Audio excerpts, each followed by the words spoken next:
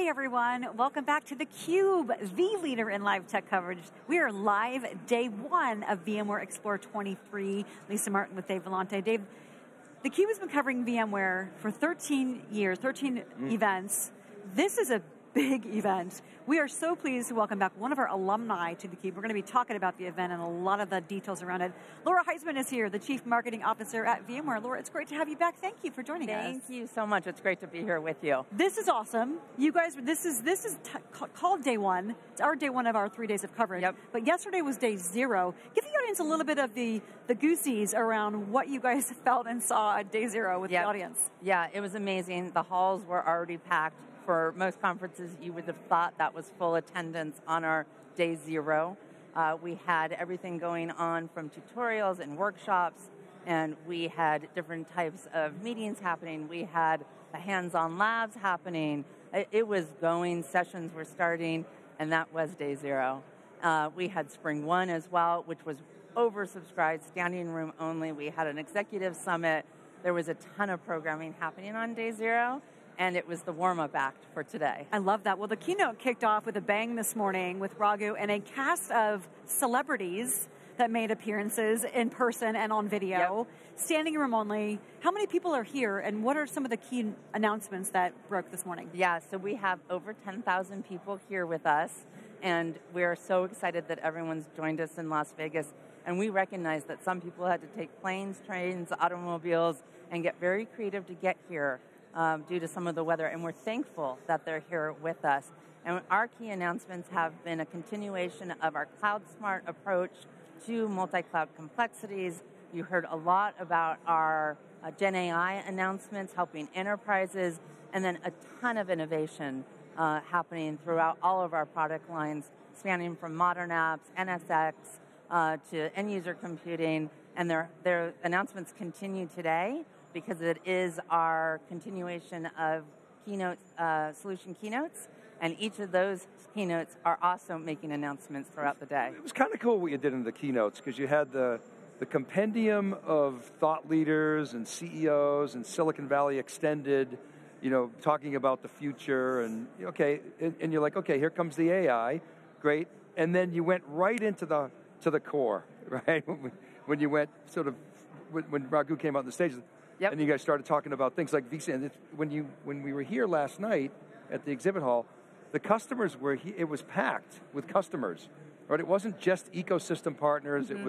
It was 90% customers, and so you went right to your peeps, and then came back to the lead, which was the whole spent a lot of time on AI. So it kind of went full circle.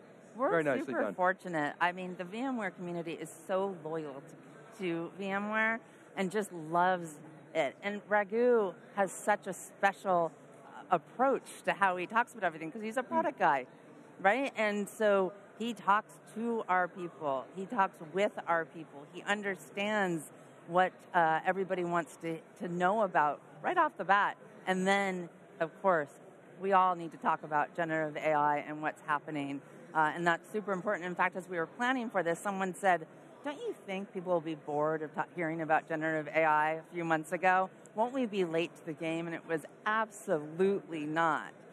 Everyone's there. Everyone's talking about it. This was really important for us to come out strong. Yeah, they want to hear, how are you relevant to Gen AI? How are you going to help me? I mean, they've made big investments. And then getting Jensen actually up on stage, because we always wonder, we hear Jensen's going to be there, and you're like, is he going to be on video, remotely? To have him here, that's a big deal, and I think it speaks to the respect that he has for Raghu and obviously the broader community. Yeah, and Jensen and Raghu just have such a special relationship, a long-standing one. I really look at it as two icons up on the stage together, really helping to talk about what's happening with AI and everything that's there, and it's a pleasure for our audience to be able to see them together. As Gen AI has become one of the hottest topics in the globe, in every industry, and your tenure at VMware, how has its mission and vision evolved to really help organizations understand how VMware is using AI and Gen AI and how it can help its customers do that so they can extract the most value from their data to drive competitive advantage? Yeah, so today really is the first of our customers hearing about what we've been planning to come out today. So it has been very important. We came out early with our own responsibilities internally about how to utilize Gen AI, because we didn't want to make any mistakes. We didn't want to put anything out there that we shouldn't. So we have our own responsibility around what we're allowed to do within our own company. And we've shared that because that's an important part right there. And then everything that we've come out with today is that first step to be able to talk about how we're helping with our with privacy, with security, with enterprises, really things that VMware can do that a lot of other companies can't do. We can be part of the core of what they're doing to invest in both AI and their generative AI plan. So some policy-based guidelines. Correct. And then, did you have access to AI as a marketer before ChatGPT, like broad access? So we in marketing utilize AI as part of some of our foundational tools for website and other things like that. And then what really happened is I have a great story. I have a team of marketers that chose on their own to come together and build a marketing AI council. And this is different than specifically what we announced today. This is us as marketers. And I had a group of about 8 marketers that came together, built their own. I didn't know it. They were just very fascinated about what was going on quickly. This was about January. And they came to me a bit after, probably about 6 weeks later, and said, we have this plan, we have this mission, we thought you'd want to hear about it, and we want to know if you'll be our executive sponsor. And I said, absolutely, absolutely. And every one of us in the marketing organization should understand what's happening with generative AI. And that was a really important investment that we've done, and we have definitely built out what we're doing in our marketing organization to give everyone access to become modern marketers. Yeah. Talk about the use of AI within marketing and how does it benefit the customer? Because as customers in our consumer lives, we have this expectation that we're going to not only be connected, but we're going to be able to access whatever we want 24/7. But it's going to be an experience that's relevant, it's contextually relevant, it's personalized. Yep. You're going to get me what I'm looking for. I'm a VMware customer on vSAN, what's next? How is AI helping the marketing organization really tailor to your personas and deliver what they want? It is relevancy. I mean, you said the word. That's what it's all about. I say it's a couple things. You're not starting with a blank piece of paper anymore. You actually can start with something, and that's way easier for people to be able to do that. You can then customize it with the help of the tools that we use. We use proprietary tools that we've bought into so that it's not just open for everyone to be able to use. And it is about, you can do everything from, I need this for the infrastructure buyer, to I need this for the CIO, pretend like I'm a CTO.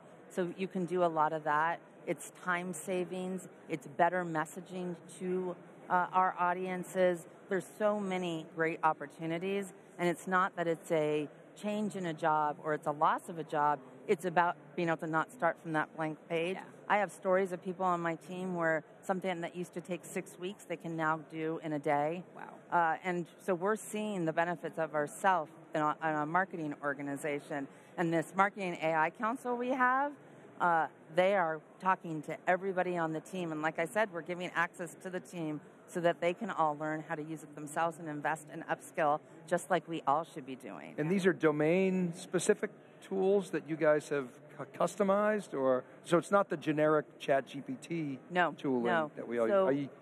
Please elaborate. So for example, we're using Jasper, Yep. and it's great for not just our content writing team in marketing, so that we can do a better job here at VMware Explore of what should we be sharing with everybody, how do we get information that's customized to them. But it's also, we're using it to help with video scripts, something that you could be thinking about of how to do, right? And it's customer case studies and having a conversation with someone here, putting in the notes and then asking it, but it's ours. It is not ChatGPT. It is ours. It is closed for only our use. And was the motivation for that, Laura, the quality, the specificity? Was it the risk of IP leakage? Sort of all of the above? All of the above. Risk is actually my biggest concern because we've all heard some of the stories. Yeah. And I don't want to go there. I mean, what we do at VMware is very special. We want to keep it to ourselves and help each other out internally. But absolutely, you have to think about risk and security. But then it's how do we get better at our jobs? And this is a way to be able to get better in our jobs. And so I do the equation of that's what we're doing within the marketing organization. Our customer success team is also looking at investments in generative AI to better be able to work with our customers and do more customizable and personal interactions. And then, of course, it leads to what we're doing at VMware as far as our own products. Was there any resistance that you had to overcome culturally, or fear of losing jobs, or even like, the movie Moneyball, where the old timers are like, we don't need the geeks, we don't need the math whizzes, we know from gut feel. Did you have any of those sort of issues that you had to overcome? And I think I got really lucky, and maybe there's still some, but because of the Marketing AI Council, and we've learned that we're really one of the first to do this, they were out talking about what they were doing early on, and January doesn't seem that long ago, right? Right. But yet in this era that we're in of generative AI, it was a long time ago. And people were almost jealous. How do I learn more about it? How do I become part of it? How can I get my hands on it? And so the resistance wasn't there. There were questions about jobs, but it was quickly and it was from me and across my leadership team, your job just became better because you're not having to think from the very start of where am I going to start. You have a tool to help you. And so you just became, you're experienced, you know your information, bring that personalization and value to everything that we're doing. As a marketer, speaking as a marketer, that would make a phenomenal case study. Because to your point, Dave, there's a lot of trepidation where AI and Gen AI is concerned. But VMware being able to show this is what we're doing, this is the massive impact it's had, making people more productive, being able to do more things faster with less resources, that's a golden nugget story. And we are working on that because we want to be able to show the positive side of things. There is so much fear out there. And I listened to the stats around we're going to lose 80-some million jobs, but we're going to add 95 or 97 million jobs according to McKinsey. Some jobs are just going to go away. There's going to be a whole new set of jobs. I have a son going into college.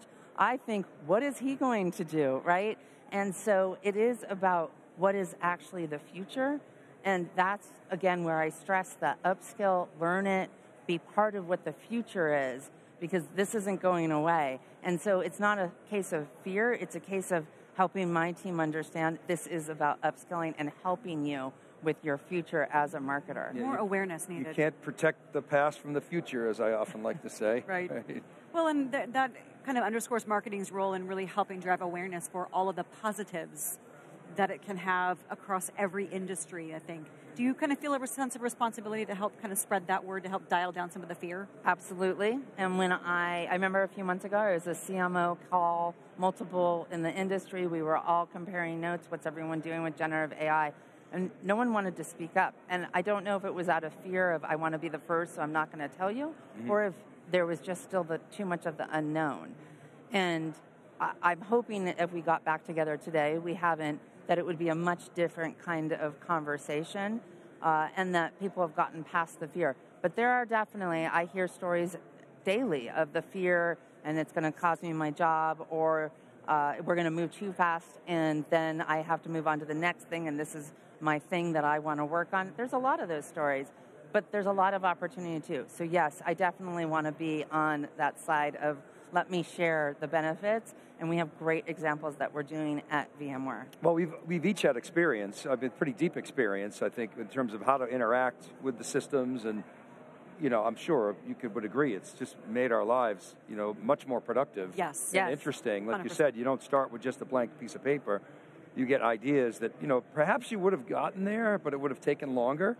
And for me anyway, there's always like one or two things like, I don't think I would have thought of that. Yeah. So that just gave me another idea. And you'll see advancements of us coming out of VMware Explore, and as we go through Explore season, because this is just the start. We have many other events coming up throughout the world, right? And we're looking at how do we invest more in our own generative AI tools to keep improving with each event, to be able to customize, personalize after the event. How do we know that someone went to a session, let's direct them in a certain way, and how can generative AI help us with that? So there's a lot that can be done there. What's the next big event? Anything in between now and Barcelona? Or yes. Okay. Yes, we go from, we're here in Las Vegas this week, thrilled to be back here in Las Vegas. And then we have Sao Paulo, we have Tokyo, we have Barcelona, wow. we have Singapore. Amazing. So really being able to extend the reach beyond just 3 days in Las Vegas to the customers and prospects and partners globally. Yes, and our flagship programs are here and Barcelona, and then we have the regional programs in the 3 other locations because we want to be able to bring everything VMware Explore to them. We really do call it Momentum Season for a reason. Yeah. It's the entire company. It's not just marketing. You know, we're kind of the muscle behind the making of this, the brand, the colors, the event, getting everyone here, but it is a company-wide effort. Everyone, Raghu, to our engineering organization. You saw our legal team on stage today. Right? I mean, it is the making of everybody at VMware. Well, I'm glad you mentioned the colors. We were talking about it off camera. The colors are just popping. Yeah. You can see the colors behind us, but where you can't see, there's birds flying, there's geckos, there are jellyfish, there are fish swimming, there are butterflies, all in motion, and the colors are just brilliant. Yeah. It's amazing. Thank you. And it is all about exploring, right? So you see that coming out through the graphics. So it is about exploring in a creative way. The colors are beautiful. When you're on social media, they pop like so. It's such an amazing thing to see. The Gen session this morning, we're very proud of the brand of VMware Explore. Speaking of exploration, if we were to explore a case study of a customer that you think really defines VMware's value prop, what would your story be? As far as a customer story that you think really shines light on the value prop. There's so many great customer stories. I don't know if I could just pick one, and I don't know if I want to get in trouble with anyone for just picking one. How many is your favorite cat? Right, exactly. Maybe by industry. But we have fantastic stories. I was talking with some folks in the telco industry yesterday about what they're doing, and talking with some other customers yesterday about what they're doing with edge computing, and just how I was talking with someone about what they're doing with flights and how edge computing has gone all the way to an airplane. Everything that we're doing with our cloud infrastructure customers and how they're modernizing and thinking about private and multi-cloud, how we're helping all of our customers, it's hard to pick one, yes, with their multi-cloud complexities. You know, digital transformation's gone through an interesting, I don't even know, journey at this point, and it doesn't go away, it doesn't stop. The complexities that cloud bring, and now generative AI, the complexities aren't going to stop. Not going to stop, but there's also partners like VMware that customers can work with, and your ecosystem to help start really understanding, getting to the bottom of those complexities. Yes. That we go from multi-cloud by accident to cloud smart. And our partners are a very important part of this. We have a fantastic partner ecosystem. They're here. Like I said, we had our partner summit yesterday. We have more programming for them. We've made announcements with our partners this week: Dell, NVIDIA, Oracle. There's a long list of them, and they're very supportive of our event as well, and being here present with us. And so there is a ton that happens with our entire ecosystem and all the different types of partners that we are with. Yeah, that's a very strong ecosystem. Last question, we've got about 30 seconds left. So we get to day 3, you've gone through all these meetings, announcements, keynotes, sessions. What do you want folks to take away from the 3 days plus day 0 of VMware Explore? It's keeping in mind that VMware is here to help them innovate faster. And we want to help with multi-cloud complexities, and now also be able to help with generative AI and, if you will, the complexities that come with that as well. So we are continuing down this road of helping everyone with multi-cloud. Helping everyone with multi-cloud. Laura, thank you so much for joining Dave and me back on theCUBE. It's been a pleasure talking to you about VMware Explore, what it means, what it's delivering, and how you're extending this reach beyond just Las Vegas. Thank you for having me. Have a great week here. Thank you. We're excited. On it. All right. For Laura Heisman, CMO of VMware, and Dave Vellante, co-host, co-CEO, co-founder of theCUBE, I'm Lisa Martin. Stick right around. Our next guest is coming up.